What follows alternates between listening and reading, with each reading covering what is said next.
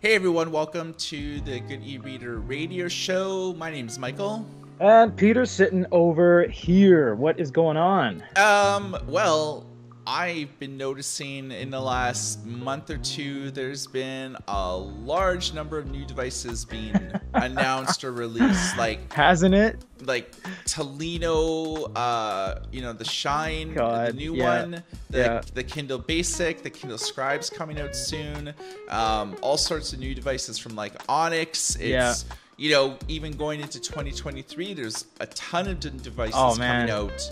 Including... Oh, the Hanvon N10 just got announced. The mini note taker there.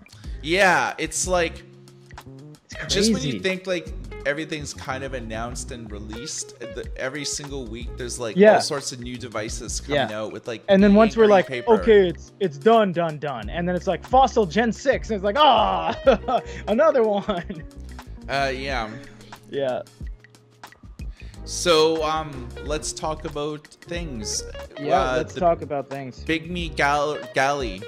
That's probably the biggest thing, honestly, is BIGME releasing Gallery 3 note-taking. And why that is because up until now, other than the one-off WeWood group, which is, the re-Inkstone Topjoy, which is still questionable to this day, no one has ever released something with an e-paper alternative in a consumer form. There's been a couple things, the Kyobo of early Yawn, and there's been the Hisense Q5 that was like RLCD, but no one's really released like an e-ink alternative product. Like, e-ink Kaleido is the color, and there's e-ink Spectra, which is used for like, McDonald's menu signs, and then e-ink Gallery, and like no one's employed that into a consumer product, but BIGME has.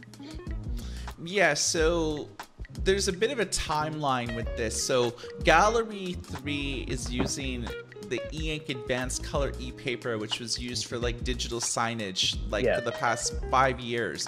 But e-ink made a concentrated effort to use this and have it compatible with e-readers, e-notes, but make the refresh rate respectable, because That's advanced color e-paper, one of the drawbacks is it's like 20 seconds for things to change. Now it's like milliseconds. That was the biggest thing, honestly. When you look at the alternatives like Spectra, which takes like 20 seconds to a minute, and then you look at things like Gallery, which took like 9 seconds, you couldn't justify anything outside of regular e-ink Carta, e-ink Kaleido, because it's just so fast. But now that they're starting to overcross each other and play on the same playing field, we see alternatives coming out. Okay, so let's talk about what BIGME is doing with the Galley. It's an 8-inch color e-note that's using Gallery 3 color e-paper. It will be able to display over 50,000 colors, and the drawing experience will be unrivaled. It will be able to read and edit PDF files in full color, in addition to comics and magazines. The hardware specs are out of this world, and it also has dual cameras with OCR technology. So this will be the first commercially viable Gallery 3 product ever. It's very exciting. It will retail for $6.99 and will come out in January 2023. You can pre-order it right now from the Goodereader store by going to goodereader.com/blog/shop. I'll tell you a little bit about how that, some funny things about it. I remember Mike and his team half a month ago set up a meeting with our Japan office, so me spearheading the Japan office. I went to a meeting with e-ink, and they showed off the Sharp 8 Gallery 3 e-note, and I was like, whoa, this is the first we're ever hearing about this. And that was on October 18th. Literally one day later, on October 19th, BIGME approached us and said, hey guys, do you guys want to collaborate on something? And we're like, yeah, what's going on? And they said, do you want to collaborate on a gallery device? And we're like, oh, Wait a minute. How did you know about it? Like, it just got announced like 9 hours ago when we went to the trade show. So it was a crazy set of timelines. So like, now that there's multiple players, including Sharp, which is like a mega conglomerate in the world, they make TVs and radios and flashlights, they make everything. Now there's you can see that all of a sudden there's literally multiple players in the game who are making gallery devices. So like, at first, for a split second, my head was like, yeah, gallery in a note-taking form is not going to take off. That's like a pipe dream. No, it's other companies are employing it already. Yeah, so one of the things that I like about the BIGME Galley is that the color resolution will be 300 ppi. That's right. You know, this is really achieved through you know, a full color gamut for each pixel. So that's how you're able to have, you know, it being better than Kaleido 3 basically. Which is weird because they also, when we went to the meeting, announced Kaleido 3. And I actually saw that first. You can see the timeline of the uploads. When we saw that, we were like, oh, cool, Kaleido 3. Oh, you're going to get Fujitsu as a client? They're like, yeah. And we're like, okay, wow, this is big stuff. Then they gave us a little curveball and they said, we're not for sure yet, but currently the way the color technology works is that the PPI, if you have 300 PPI, it actually gets divided by 3. So a third of the black and white PPI is the color PPI. And I was like, oh, that's kind of a huge drawback right now, because that means it's only 100 PPI on the color. And what happens if you have a 212 PPI 13-inch? And they're like, yeah, it'd be like 70. And I was like, oh, okay. So they said they're going to work on things and fix it. But it's interesting to see this shift, how the next generation Kaleido came out, it's compatible with Comfort Gaze, and then they're like, oh yeah, there's a huge drawback to the tech. So, you know, we're just like, okay, this is interesting. Gallery's coming up and Kaleido's going down, if anything.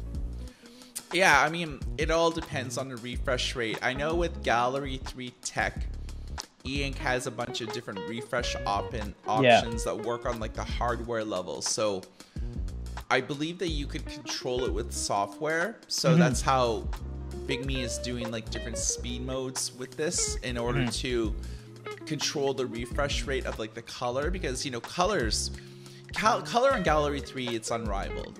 Oh yeah, you know what I mean, and compared to like any other color e-paper tech that we've ever seen. So how does this like work in the real world? You know, that's the $1 million question. I mean, the tech is there. You know, it's running an octa-core processor, 6 gigs of RAM, 120 gigs of internal storage, SD card with an additional 128 gigs of storage. You know, 4,000 milliamp. You know, Wacom screen, so it works with like the BIGME pen. It also works with like various other pens.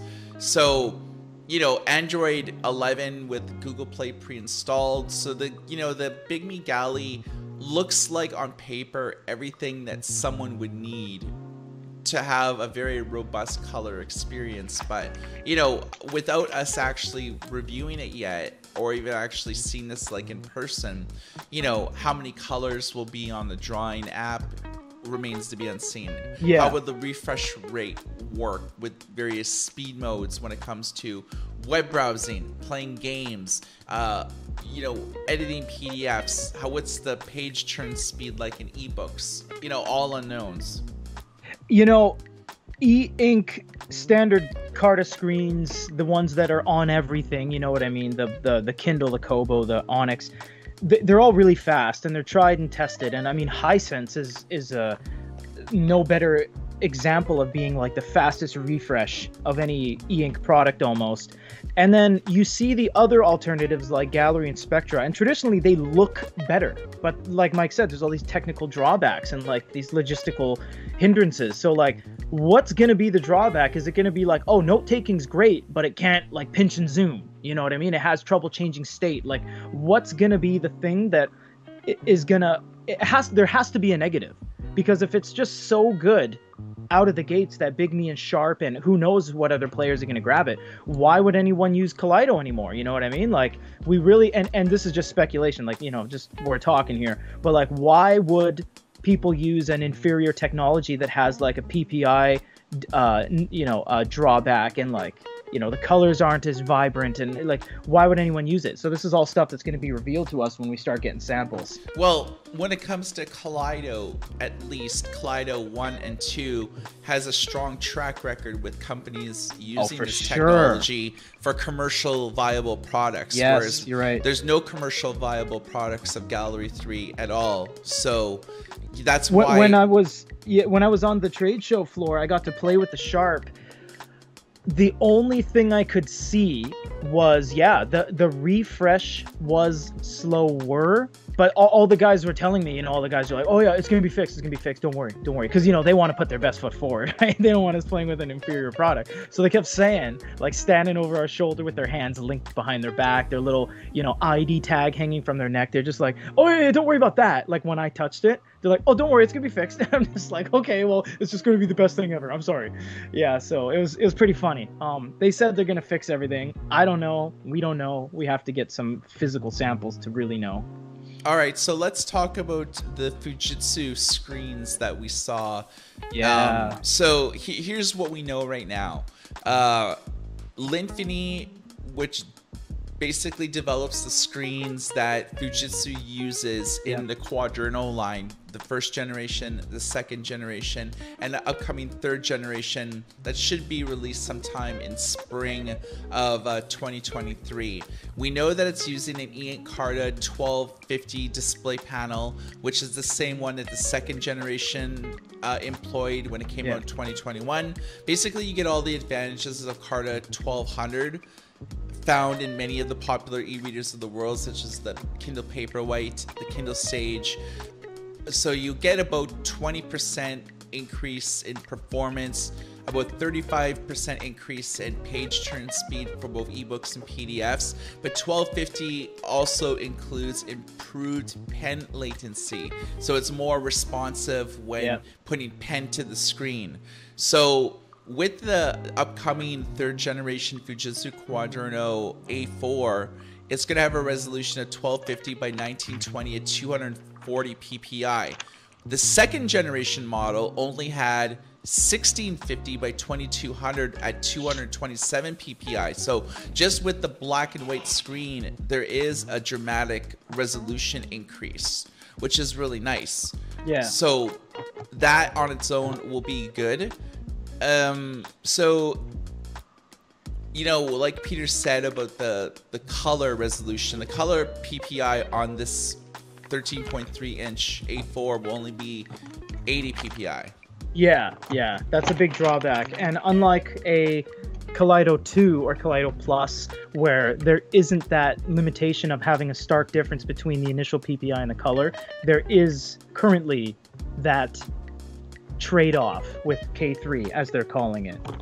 But I mean, we've never seen a 13.3 inch using Kaleido before. Oh, dude, we've never seen a 13.3 inch using color before. It wouldn't matter. People have been lining up at the metaphorical gates for a 13.3 inch color. I don't think it matters who releases what with what tech. People want it. People need it. It's been a constant topic of discussion. I don't think, without exaggerating, I don't think a day has gone by without our corporation getting at least one question, concern, comment about, is there a 13.3 inch with color? Like, I know you at the news publication, when you're talking to everyone, they always ask, when we do their YouTube videos and lives, people always ask. They need it. So I think trade-offs aside, people are going to want it, man. Yeah, I mean, when it comes to the previous generation Kaleido, we've really kind of seen it on all sorts of devices, from like phones to e-readers to e-notes using like a 10.3 inch screen. I mean, even the BIGME / Goodereader INKNOTE Color uses Kaleido Plus on a 10 inch device. So, I mean,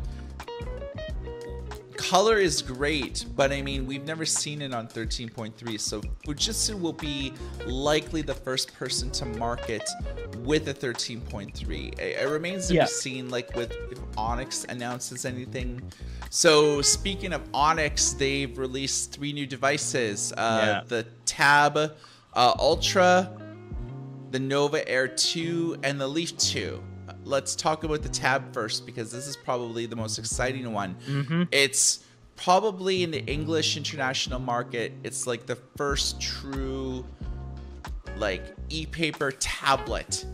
And so it's going to be providing an experience that we've not really seen before in the English market. Onyx has gradually refined their Tab series in China over the course of the past year. In 2022, they've released like 3 different Tab models, and they've really said that they are increasing the like performance and refresh rate. So this experience will be like unlike any other. It's using a new Qualcomm processor, a 6700 milliamp battery, 227 PPI. That's right. It's like 128 gigs of memory. That's insane, the battery alone, man. Yeah, Android 11, Google Play. So I mean, it's looking good. The Leaf 2 is something that I'm personally excited about. And yeah. We've gotten a lot of pre-orders on it so far. Yeah, that's I don't really check the store much. I know that's another department of ours, but yeah, it's I know that, like, word around the water cooler and the coffee pot has been like, it's been good sales. So yeah. Yeah, so I guess the one compelling thing about this is that it's undergone a tremendous redesign from the first generation Leaf. In order to get page turns buttons, you needed a case with page turns. This is actually page turn buttons are built right into this. That's right. They had that magnet case with the little rail. Yeah. So this is using so what's the difference between the Leaf and the Leaf 2? Well, this one is using a carded 1200 screen. This one is manual page turn buttons and 300 PPI. The RAM and the storage is pretty consistent across each generations, including like the dual speakers, built-in microphone, G sensor for automatic like rotation. But what's new about this is that there's 2 colors, both black and white, but it doesn't stop there. So they have both an option based on the color that you want to be. So the black is like a flush screen and bezel design, so it's protected by like a layer of glass, whereas the white one actually has a sunken screen and bezel design with no layer of glass. So not only are they offering 2 different colors, but 2 different experiences when it comes to like the overall aesthetics. I mean, some people really like sunken screen and bezel designs, me included, because if you have overhead lighting, if you're reading outdoors, there's no glare because it's just being absorbed by the e-paper display. Whereas if you have a glass-based display, overhead lighting will reflect. If you're in direct sunlight will reflect off of the glass. So a lot of people just read indoors. They're not reading outdoors a lot with the e-readers. So that's, it's up to the person, I guess, right? I hope that was intentional. I hope it wasn't a manufacturing problem or a delay or a shortage where they're like, oh man, we ran out of flush screens. Because if that's the case, in our history of 13 years, this will have been the only company to ever do that, to give you 2 physical construction differences with the same release product. We've never seen that. We've seen advancements like the Kindle Paperwhite and the Paperwhite 5, like they go from sunken screen to flush screen and things like that. But no one has ever had the same device being released with 2 physical tooled setups. No one has done that. That's going to be crazy. Yeah, so I'm very interested in reviewing that. So the final device that I think is a little bit underwhelming is the Nova Air 2. Yeah, that was like, eh. Yeah, it just seems like it's like the Nova Air 1. You know, instead of Android 10, it's running Android 11. You know, in the past, that's the only way these guys are able to upgrade Android. I mean, look at every manufacturer, man. That's like the only way. MeBook does it, BIGME does it. It's like, oh, we can't put Android on it. Let's just release a Plus version or like an X version. It's really the only way they can do it. I mean, Onyx never confirmed with us. Like, I asked them, but they never like replied. Some people are saying that it's using ENKNOTE HD, but some people have spoken to to Onyx customer service, and they're saying that it's using card at 1200. Oh, well, we're gonna have to wait and see when we get our samples. That's gonna be interesting. Yeah. So. But yeah, I would agree. That was out of the releases. That would be the most underwhelming, because the two physical choices between flush screen and sunken screen is cool. The amount of peripherals that like the Tab Ultra is getting, like the keyboard snap, the upgraded pen. We don't know what kind of pen they're using, because Onyx has traditionally been kind of flip-floppy with pens. But it's looking like a good release batch, and you know, a much needed refresh. When it comes to buying ebooks, we spend the money and we buy them, and we can read them, delete them off our unit, and most of the time they're held in cloud storage to be able to be downloaded at a later date. Kobo unveiled some sort of like rewards program numerous years ago, where you earn credits for each purchase that you do, and then those credits can be redeemed for books, but you really have to spend thousands of dollars in order to just get a free book. Amazon has just unveiled a new program in the US called Kindle Rewards, and it is currently in invite only and in beta. The spirit behind the initiative is to reward people who buy digital books or print books and earn rewards on each purchases. Users can earn 5 points on Kindle books and 2 points on print books. Once enough points have been accrued, they can be redeemed for ebook credit. So basically you need 300 points to redeem $3 in ebook credit, and this credit is applied to your Amazon account, which you could be used to subsidize the purchase of a future book. So the average ebook costs around $12.50, so you'll get about 59 cents in credit back. You would have bought the book anyways, and this way you earn points with it. So Amazon did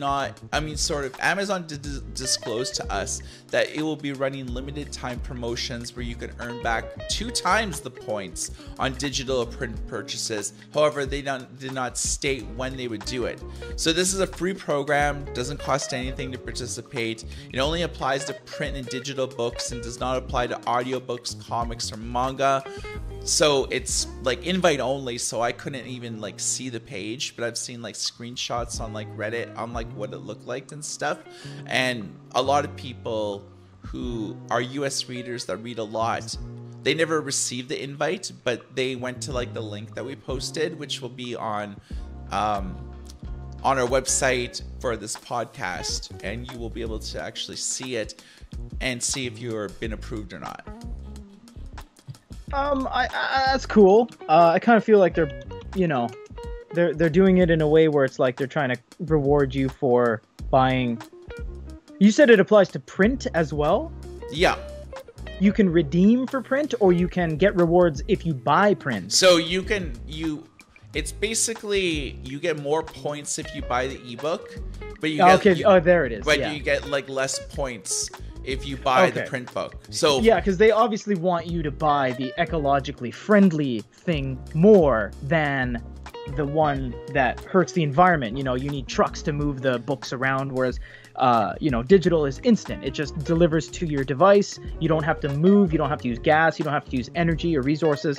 I obviously know that electronics take power, but far less than hauling gigantic trucks down the highway for 18 hours filled with books. Well, I think it's because you look at the ratio of points probably on That too. Amazon more people buy print than they buy ebooks. Yeah. So this is a way So they're that trying to change it. Exactly. So the Yeah. more ebooks that you buy, the more points that you earn, the more credit you get back. So it's just obviously it's skewed probably at a 5 points for the Kindle books, 2 points for print books. I don't know what the ratio is between those two. I'm not good at math. But no, and you'd have to check out the amount of sales based on which one, and cross-reference it with the point, rebate and all that stuff. But I understand what you're saying. Yeah, I think that's smart. It also encourages people to stimulate the economy and buy more crap. It really does. Yeah, I mean, so let's look at this. It all comes down to like numbers. So in July of 2022 in the United States, ebook revenue is on a decline. Revenue was down 6.6 for the amount, like 6.6% of the amount. But it's basically the format generated 82 million in 1 month. Mm-hmm. But in terms of like print books, it generated 177 million for hardcovers and 273 million for paperbacks. So 82 million for ebooks. 177 million for hardcovers and 273 million for paperbacks, and in just 1 month in July. So that's crazy. That's like the sort of the last, that's the latest month that we have statistics for, because it usually comes back a few months because all the publishers have to sort of report to the American Publishers Association about what gets sold where. So but I mean, you look at those figures, it's like print for hardcovers or paperbacks together is like quadruple to 10 times more than what ebooks are. So isn't that insane? Yes. Wow. So as much as we talk about ebooks, it's not the most popular format out there. No, I mean obviously it's our industry, we know those numbers, but at the same point, when you really break it down and verbally say it out loud, I mean, that's a staggering difference. There is not enough people buying digital, but I kind of understand it. I mean, when it comes to games too, I mean, I like buying physical games more than I do digital, but I understand. Yeah, that's pretty crazy. That's a pretty big difference. Let's talk about the Kindle Basic. Oh man, the whole Kindle lineup, man. Kindle Basic came in 2 colors, which I can't remember the last time that happened on the Basic line. Correct me if I'm wrong. I don't think the Basic line has ever had 2 colors. The Paperwhite had white with the manga model. The original Kindle keyboard had white and gray. The Oasis had rose gold and gunmetal. I don't think the Basic line has ever had color choices. Yeah, I don't remember. I know the Paperwhites have always had multiple colors available. That's right. So this one has denim. So people might be saying, get to the e-reader, but this is important. The ecological benefits of it is important because that's what they're advertising. That's what Kobo's advertising. That's what Kindle's advertising. A lot of people have made the shift, Hisense and Xiaomi and all these guys have made the shift from plastics to wax papers and cardboards. So Kindle is spouting 75% recycled plastics, which is still 10% less than the Kobo, which they're obviously competing with. But the denim, to get the blue tinge, they couldn't use all recyclables. They actually had to use a nice fresh spool of blue number 7 to mix in there. So you only get a 30% recycled body. But they're using 90% recycled magnesium for the PCB, which is the printed circuit board, the computer chips. So that's really cool how they're using recycled metals, recycled bottles into the body of the unit. I think that's cool, and that's important because Earth's resources are not infinite. They are finite. So the more stuff you use out of rocks and trees, they're going to go away. So anyways, it's really cool. But there was a massive problem with the Basic in that if you look at the comments, you look at everything, everyone's saying like, that's just a Paperwhite 3.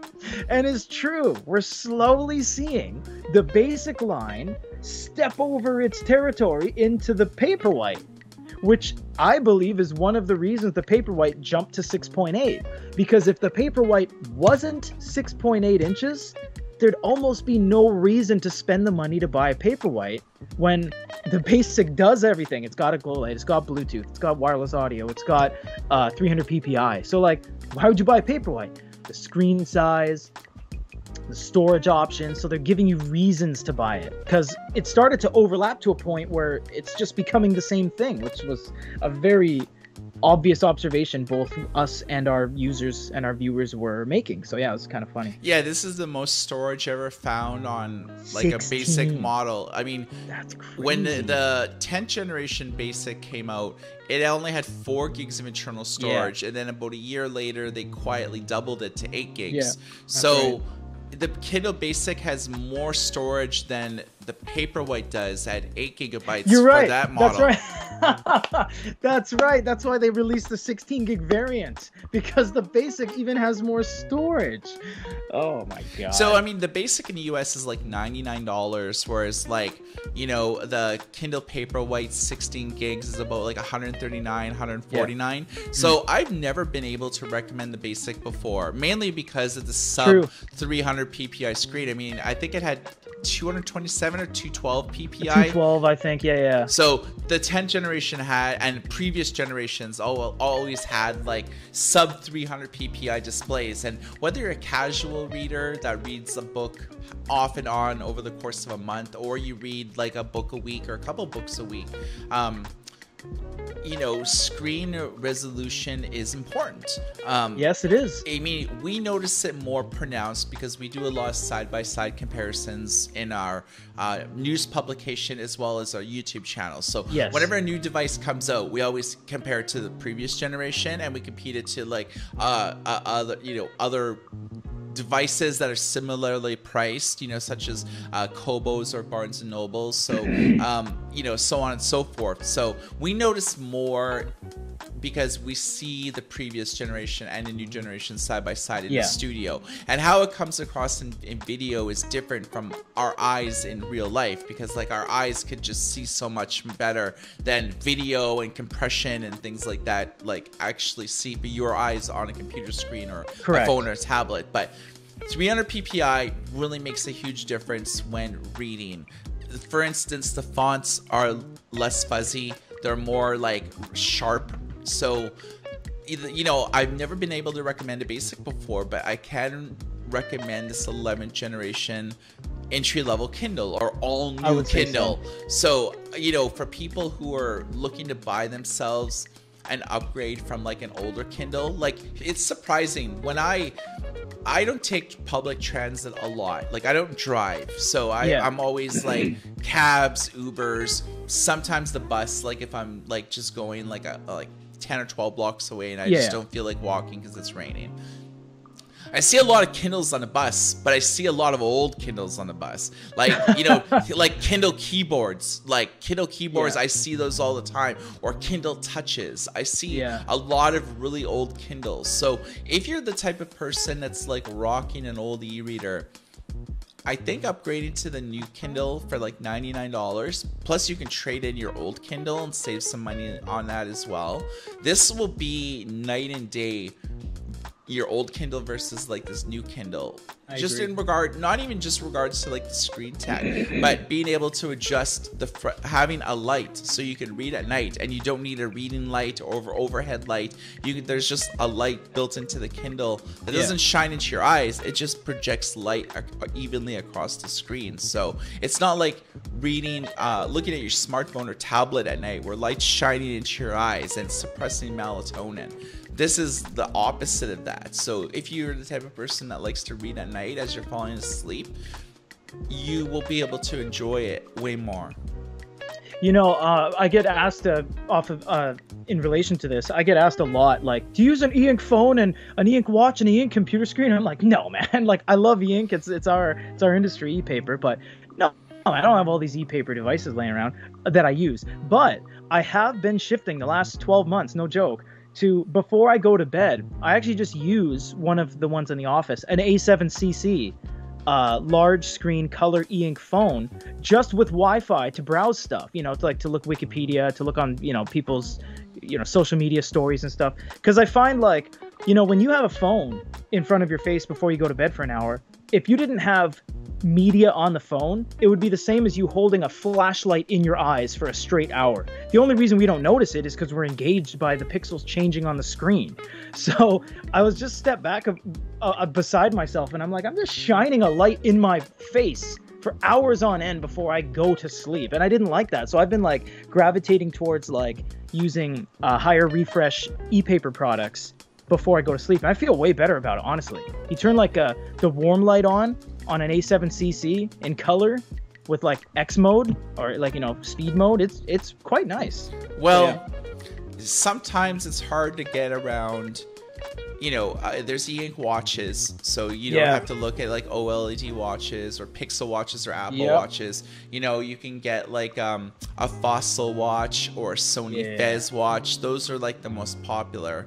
But when it comes to computer monitors, sure, you can buy like an e-ink like, you know, monitor, but they cost between like $1,500 for like a you know, say like $900 for a 13.3, which is too small for a monitor. If you want like a 25-inch, you're spending between $2,500 and $3,500, and you're either using like the Dasung 253 or the Onyx Book Mira Pro, and those don't really get a lot of media attention. A lot of people don't even think that they exist.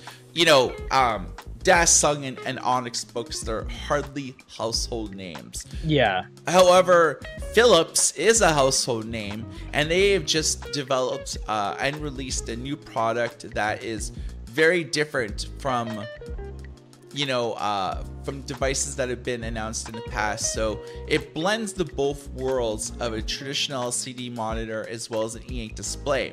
The 2-in-1 monitor has a 23-inch LCD monitor, and there's an e-ink panel that's 13.3 that's built right into it. But what's interesting is that, you know, for the color monitor, you actually get pretty solid. It's like a 1080p like monitor basically. 99% of the sRGB color coverage.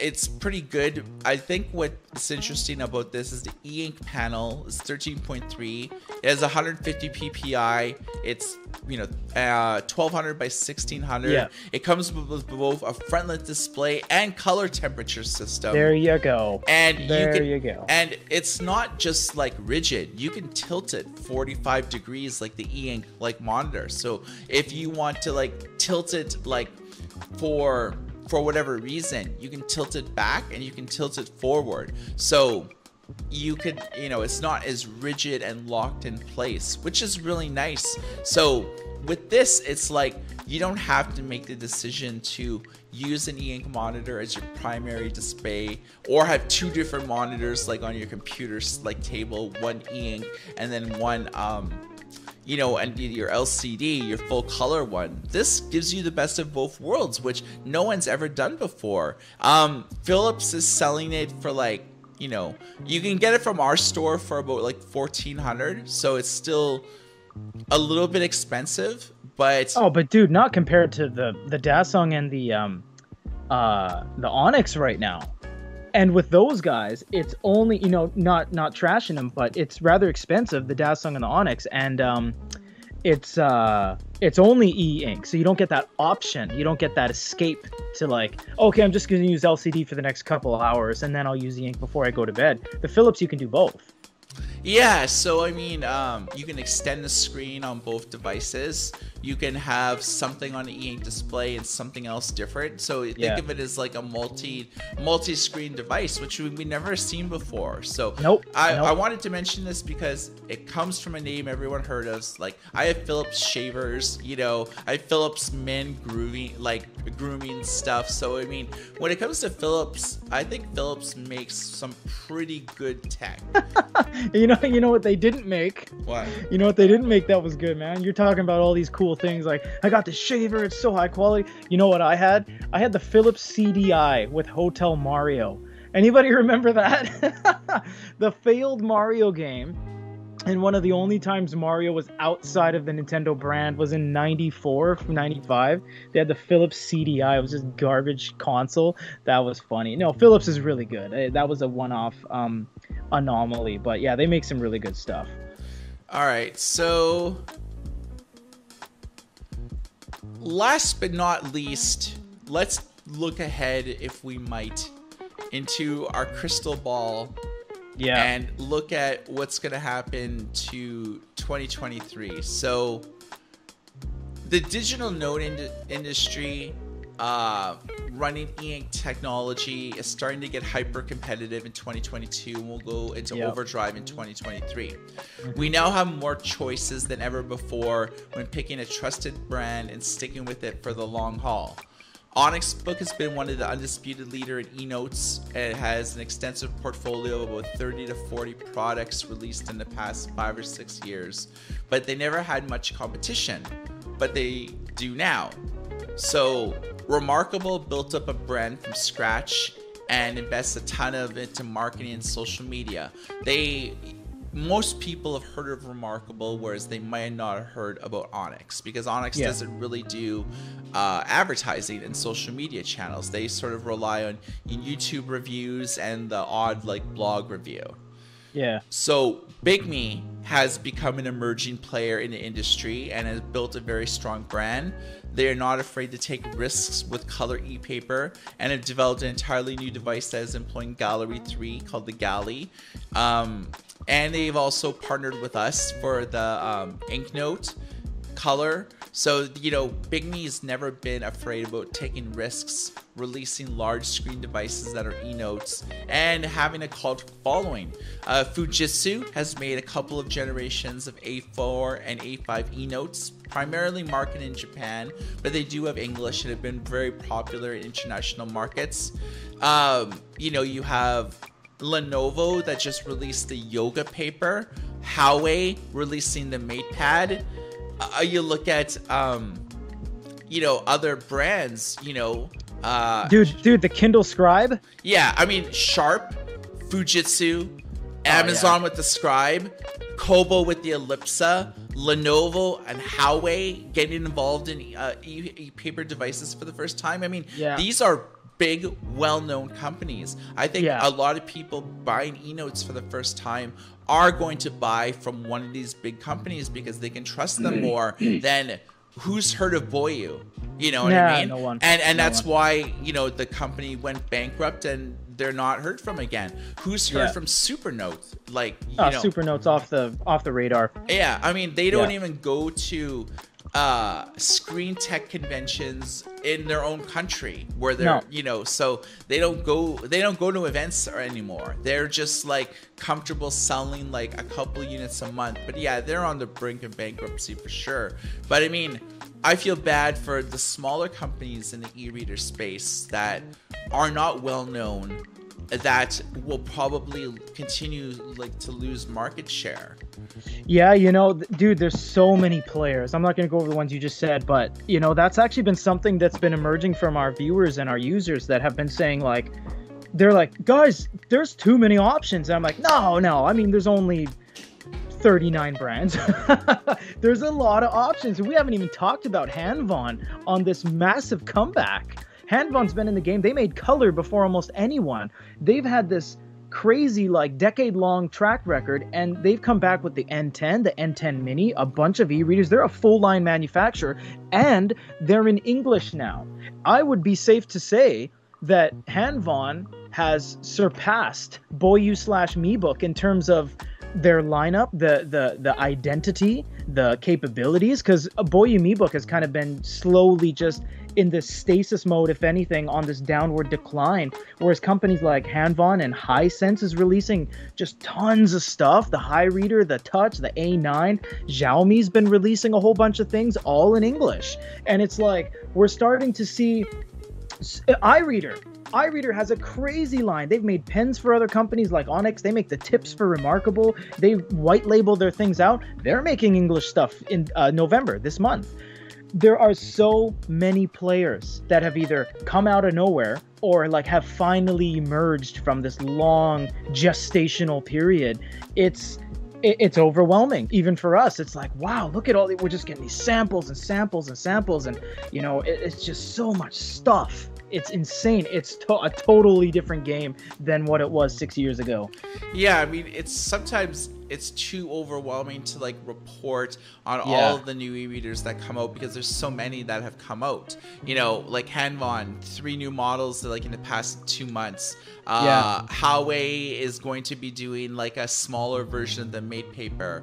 Like iReader every couple months releases a new product. Xiaomi has done like a few like sort of mini e-readers with like you know, I don't know, they've done like the ink palms, and they had a W7 Note, which was decent but didn't really, you know, gain traction. So, you know, that's the big trend of the e-note industry, has been traditional Chinese companies that have only focused on that specific market are now loading English on their models and trying to expand their distribution outside of China. So whereas some models like Onyx, you know, at least in 2022, they've released more models exclusively for the Chinese market than they've released to like the international market. That's right. So they're almost doing the exact opposite of what all their competition is like doing in China, whereas like they seem to be like retreating back to China. Not to say that, you know, and I think partly it's because of all the competition from all these new brands. That's right.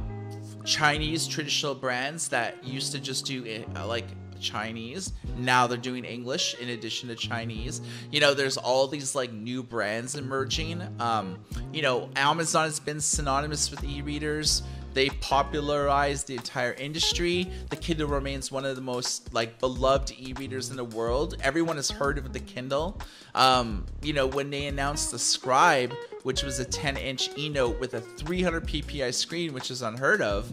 Oh, that's insane right there. I don't think you guys can understand that. Wait till it comes out. Yeah, and I mean, it retails for $350.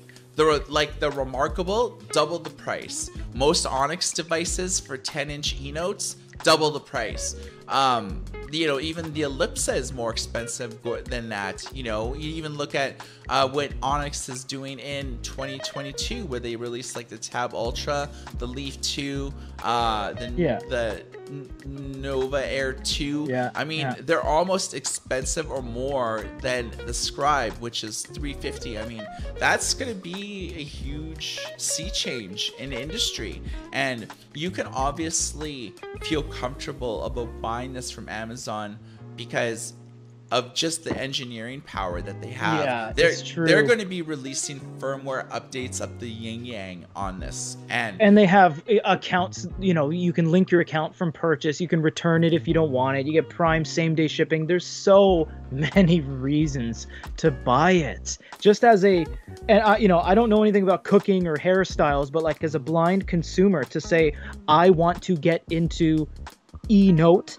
Oh, look, Amazon Scribe, cool. And I'm not bashing that, but it's true. They have that. They have that power to harness that type of person that wants to buy it. It's so easy and seamless and streamlined, and there it is in your hands same day in an Amazon box while you bought your dish soap and your pack of tissues. You know what I mean? It's all there. All the pieces are there, and they got it. They've completed the puzzle, and it's going to be in your hands, and it's going to be good. And I mean, there's probably no other trusted brand in the world as Kobo.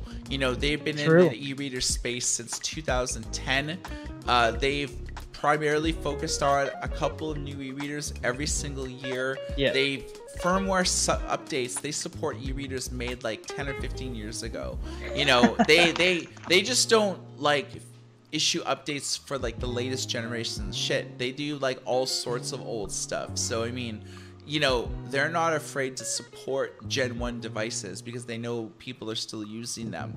So Kobo released the Ellipsa and the Sage, which both also have digital note-taking capabilities. Yeah. So the Ellipsa is like a large screen dedicated eNote device, whereas the Sage, it's like a hybrid e-reader slash eNote. It doesn't even come with a stylus. You have to buy it extra. So for people who want to take notes, you can. For people who just want a larger screen device to read digital content, you know, you can do that too. So I mean, both Kobo and Amazon, traditional e-reader companies, now getting into eNotes, and that's probably affected market share for some of these smaller companies that used to be financially viable because there wasn't really a lot of people around selling eNotes. Now in 2022 and looking at 2023, with eNotes, you know, no longer just using black and white displays for 10 and 13.3 inch devices, but now we're seeing Collider 3,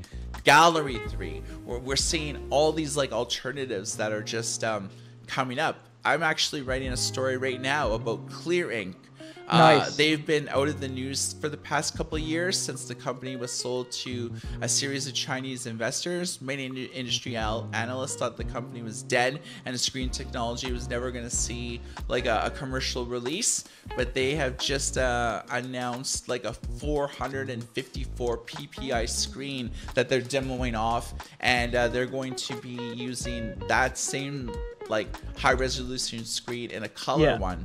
So I actually saw a video and I've been talking to the CEO, so I'm actually writing a story on that right now. And other breaking news, I just got this just now. You know how Penguin Random House wanted to acquire Simon & Schuster?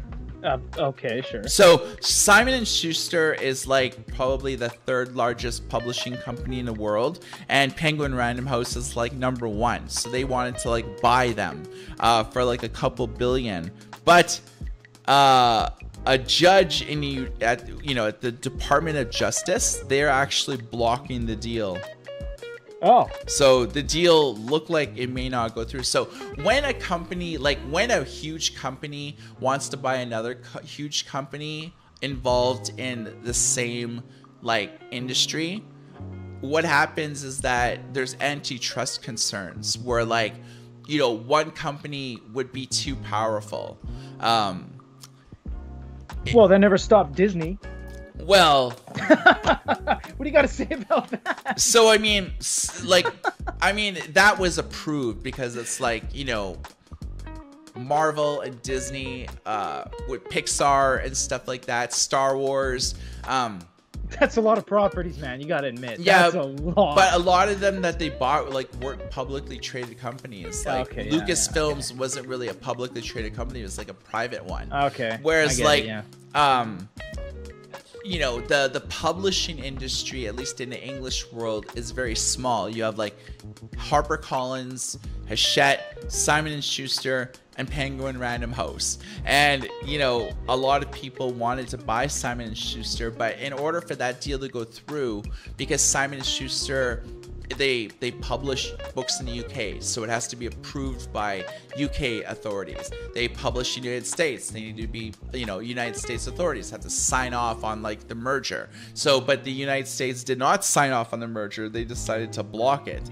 So here's the quote. "We strongly disagree with today's decision, which is an unfortunate setback for readers and authors, and we will immediately request an expedited appeal. As we demonstrated throughout the trial, the Department of Justice's focus on advances to the world's best paid authors instead of consumers or the intense competitiveness in the publishing sector runs contrary to its mission to fair competition. We believe this merger will be pro-competitive, and we will continue to work closely with Paramount and Simon & Schuster on next steps." So it's like they're basically going to like appeal the, you know, to see if anybody could like, you know, the Supreme Court can heal it, you know, or the higher courts or whatever. So this isn't the end of it, but this looks pretty definitive that, you know, the deal probably won't go through. Yeah, I mean, that is, you can't have one person own everything. I mean, you can't, especially when it comes to the big companies. I mean, weirdly enough, the thing that sustains human life, food, is another thing, because I think 10 companies own literally every piece of food we eat. But that's neither here nor there. Yeah, that's you know, something that we used to focus on a lot at Goodereader when there was a lull in the releases of devices was digital publishing. I mean, Mike and I personally went to like digital publishing events in New York and like Chicago and all these places. Yeah, Book Expo America, the American Library Association. We went to like... when there was only like 2 e-readers in the world. Yeah. 2013, 14, 15, when there was nothing. Yeah, man, we were like, let's do digital publishing and tablets. And, you know, we kept alive. But yeah, we most certainly have no time for that nowadays. Yeah, I mean, I can, you know, we talk about sort of like the monthly...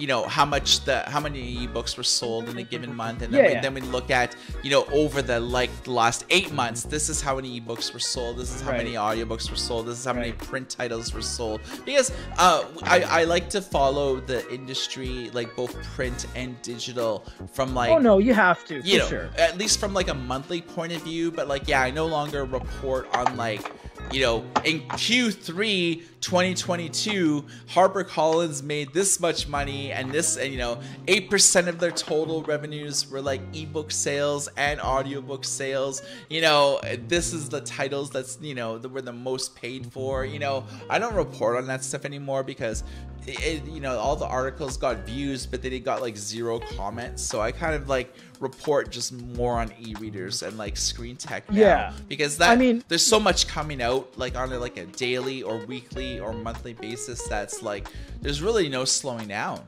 Yeah, dude, I mean, like, we get people all the time that are always like, oh, you're just reporting on Amazon because it makes more money for you. And we're like, well, yeah, we're a business, so we do the research and do the work to give you a proper you know, article or video surrounding something you guys want to hear. Of course, we as a company need to make money, and we need to give you guys what you want. Do you want to see a triple camera setup with 4 days of production work into a Tolino? Not to bash Tolino, but would you rather see the Kindle Basic? It's you gotta give the people what they ask for, or they're just not going to be interested. So we need to respect you guys as the viewers and as the listeners and as our users to, hey, we want more Kindle. It's like, sure, we'd love to do the work and do the time and do the research to give you that, because that's what you want to see. And that's what we need to do as a company. Yeah, I mean, you know, looking at it, the Kindle is the most popular e-reader in the world. It's the most popular. And, like, more people have questions about it than there are answers available online. So we film a bunch of mini tutorials, like, how do you know, if you're a parent and the kid uses the same e-reader, but they don't have a kid's e-reader, how can you make it so they won't, like, buy a bunch of books or surf the internet? Or, you know, we tell you how to, like, an underrated feature that a lot of people aren't aware of on every Kindle model are parental controls. So we teach you how to do it, you know. We mainly show you things that aren't intuitive, that the average user that has a Kindle might not know about. You know? And you know what? Almost I even forgot about it, that like we did a video on it and everyone's like, oh yeah, I didn't even remember. I think I remembered like years ago, but Amazon Kindles have flashcards. It's built into like a triple deep dive menu. You can get to flashcards. And I was just like, oh yeah, I think I vaguely remember something on this. And people were like, you should do a video on it. We're like, yeah, okay. And we did a video on flashcards, and it was really interesting. Yeah, so I mean, we mix those videos up with like reviews. Like I'm still have to do like a Fossil Gen 3.6. Oh, what a cool review. Watch, man. Like, you should get on that, you and your guys, man, because I think our team sent you all the photos and everything. It's a cool watch. It's really nice. I'm not going to dwell on it right now because you can watch the video, but it's the most non-looking smart watch that is a smartwatch I've ever seen. It doesn't look like a big square block with like a you know, like a curved screen and like just a glass square. It's very much like a non-smartwatch. Yeah, but it's a smartwatch. So it's cool. Like I'm writing about Clearink right now, which hasn't been in the news, so I'm giving people an update on that. Reedy Corporation, RIDI, Korea's #1 ebook provider, released the Read Paper 4 just now. So it's like 231 US dollars. It's pretty well the most popular reading brand in South Korea. And it's like, okay, I gotta write about this because this just came out. It's like, it's just nonstop, and it's like, so many different devices that from so many different countries that it's like, it's sort of hard to stop because it's between you and me and everyone right now, Mike, the Hanvon stuff is en route. The Philips, I just got word back from them that they're going to send us a sample. We got the Hanvon N10 Mini sending us a sample. I mean, Onyx is going to come out in a little bit. I mean, us here at the studio are going to be sending you guys a lot of media, a lot of videos, a lot of thoughts. Yeah, it's a lot, man. Yeah, I mean, it just in this episode today, we've pretty well focused on all new devices. Oh, I'm not even talking about everything in the background, man. We didn't even talk about the Tolino Shine. We didn't talk about like the what came out this month, even like the Dasung A4 came out this month. The Shine 4, we barely touched the Fossil. I mean, there's too much, We're just talking here, Mike and myself, but yeah, you guys should watch the videos on our channel, read the articles. We cover everything, and it's interesting to see just where the industry's going now. You know what I think it is, honestly? Like, we do this every day. I get all the products every day. The biggest shift I saw in the e-reader industry in the last 7 years was when Boyu fell and BIGME rose. That was the biggest shift. That before it was the big three: Barnes & Noble, Amazon, Kobo. That's it. And then there was Onyx and Boyu with the Mimas. Yeah, it was like the rise of ENKNOTEs. That was it. Once Onyx capitalized on just being the best, because they are, in terms of e-paper tablets, they are and were. And once MeBook Boyu fell, and they took 2 years off basically to get their crap together, and BIGME came out, just opened the floodgates, man. It's like that scene from Endgame where they go through the portal and all of Thanos' troops come through. It's like Hanvon and Xiaomi and Hisense and iReader and Pomera and Mudita and King Jim and Fossil and Scoggin and Croaky. I can't even name them all. And just Avengers Assemble, man. It's just everyone came out. And now MeBook's like, okay, guys, we got our stuff back. Oh, there's a lot of people here. Looking around, and they're like, holy crap. And it is even better to argue that HiRead, which is using old Boyu products, is doing a better job now than MeBook making their own things. You know what I mean, man? It's just like the landscape has done a 180 and everyone's in the mix. Everything's in the mix, y'all. All right. There's so much stuff, and I'm running out of brain. Yeah. So we'll wrap today's show off. Thanks everyone for listening. You'll be able to listen to this podcast both on our website, Goodereader.com, where we publish 4 to 6 stories every single day. You can check out our YouTube channel, youtube.com/Goodereader, for all the latest unboxings, news, previews, and device comparisons. And of course, this podcast is available on Google Podcasts, Apple Podcasts, Spotify, and all of your other favorite distribution methods. So thanks for listening, and we will be doing this show on podcasts every month and kind of give you an overview of what's transpired over the last month of note, as well as breaking news. So thanks for listening, and for Goodereader, my name is Michael. And this is Peter. Everybody take care.